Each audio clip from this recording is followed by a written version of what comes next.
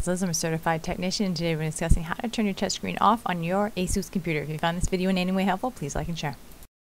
So, first thing you're going to do is go to File Explorer. And then you, now, unfortunately, we're going to have to use a backdoor approach to this because they don't make a real easy on and off button. You're going to go down to this PC, and you're going to right click, and then you're going to hit Manage. And then we're going to go to Device Manager.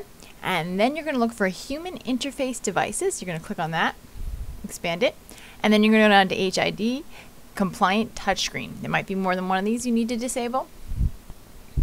But just to show you that you can just see my touchscreen right now is enabled because, let me just do this. And then, as you can see, it click, click, click, click. It's currently enabled. So, and then I'm going to right click on this, and I'm going to hit Disable Device. Yes.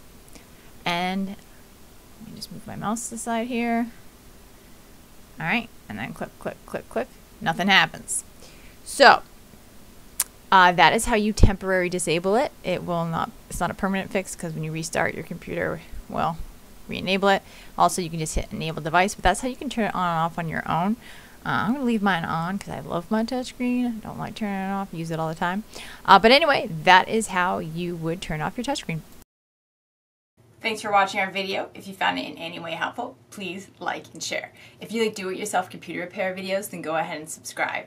If you have any questions or comments, leave them down below, and one of our certified repair technicians will answer you. But anyway, from one egghead to another egghead, this is Liz signing out.